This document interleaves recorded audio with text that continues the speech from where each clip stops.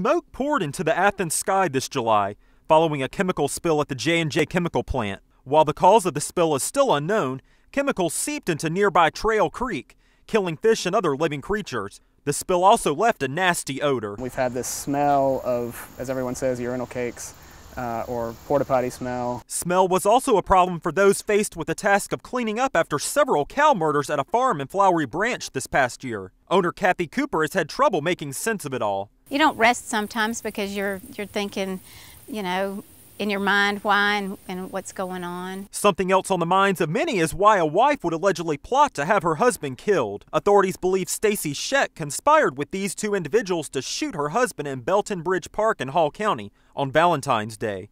But it was Scheck who actually reported her husband's murder to authorities. As soon as I pulled into the park, I saw his truck. As soon as I pulled down, I could see him laying on the ground. Up in Hart County, there was a heated battle between area residents and Green First, a company looking to build an incinerator plant, which would have burned garbage and wood to generate electricity.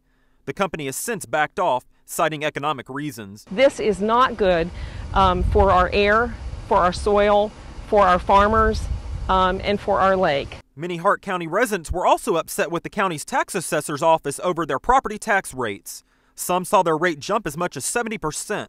That resulted in roughly 5,000 appeals. This has led the Hart County Board of Commissioners to ask for Tax Assessor Chairman Jim McMullen's resignation. This kind of came out of left field with, we really are curious. We can only shrug our shoulders. And finally, Georgia elected Gainesville native Nathan Deal as its new governor. It was a hard-fought battle for Deal as he battled claims of an ethics investigation.